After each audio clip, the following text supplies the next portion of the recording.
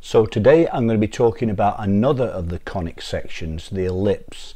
Now the ellipse isn't nearly as common in everyday life as the circle is, but it's super important in nature, in the universe at large, because it's the shape of most orbits of one thing going around another because of their gravitational attraction. For example, the ellipse is the shape of the moon's orbit around the Earth, or the Earth's orbit around the sun. So very, very important in physics and astronomy.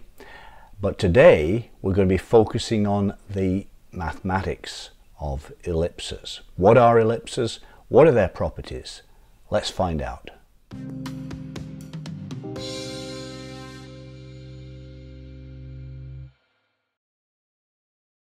An ellipse is a type of conic section along with the circle, the parabola and the hyperbola. It's the shape you get if you slice through a cone with a plane that's inclined at an angle greater than 0, because that would give you a circle, and less than the angle of the side of the cone, because that would give you either a parabola or a hyperbola.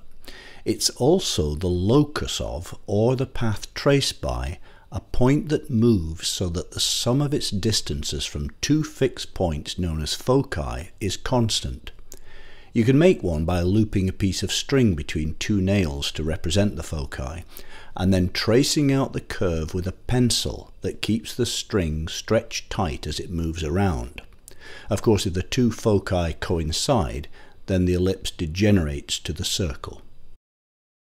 The line passing through the foci is called the major axis of the ellipse. Half of this is the semi-major axis, A.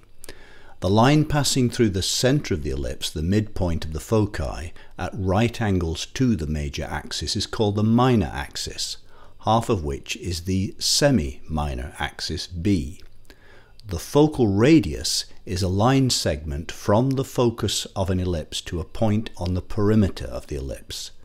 The ellipse is symmetric with respect to both its axes and is a closed curve. An ellipse centered at the origin of an xy coordinate system with its major axis along the x-axis is defined by the equation x squared over a squared plus y squared over b squared equals 1. The shape of an ellipse is expressed by a number called the eccentricity e, which is related to a and b by the formula b squared equals a squared times 1 minus e squared. The eccentricity is a positive number less than 1, or 0 in the case of a circle.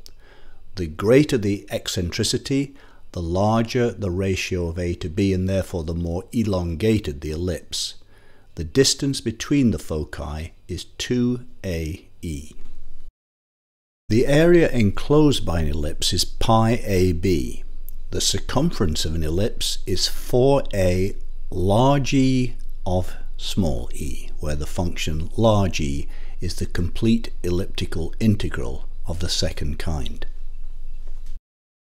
An elliptical orbit is the closed path followed by one object that is gravitationally bound to another, for example, by one of the stars in a binary star system, or Earth as it goes around the Sun.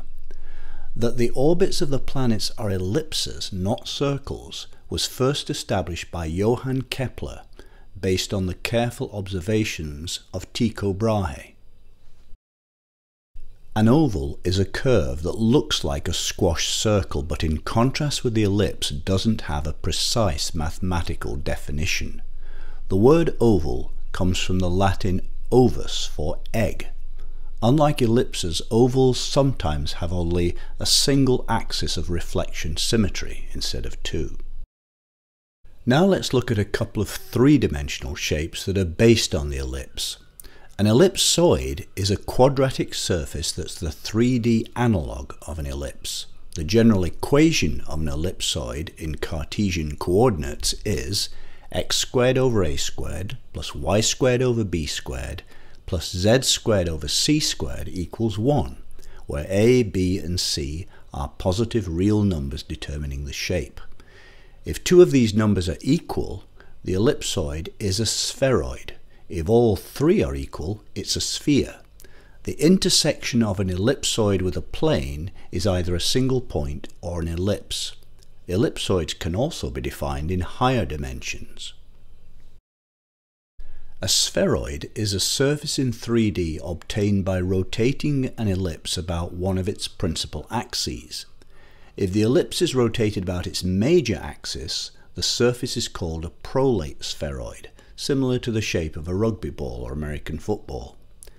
If the minor axis is chosen, the surface is called an oblate spheroid, similar to the shape of the Earth.